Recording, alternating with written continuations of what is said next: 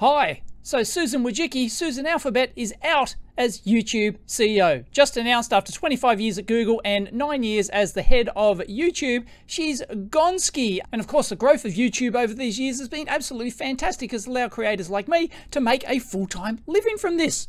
Beauty. That being said, it's been impossible to ignore the absolutely ridiculous decisions YouTube's made over this time, and I won't go into details, you know it. But the funniest and most ironic thing is that the CEO of YouTube announced their departure not by making a YouTube video. Oh, no, why would you do that? But by actually making a old school blog article. Come on, seriously, this tells you everything you need to know about the problem with YouTube. Is it too much to ask to get, as we say in the industry here, someone who eats their own dog food? Could we get a YouTube creator to actually be the CEO of YouTube? Nope, we can't. We get someone called Neil Mohan. He's been there forever. I'm sure he'll be fine, but it's just more of the same.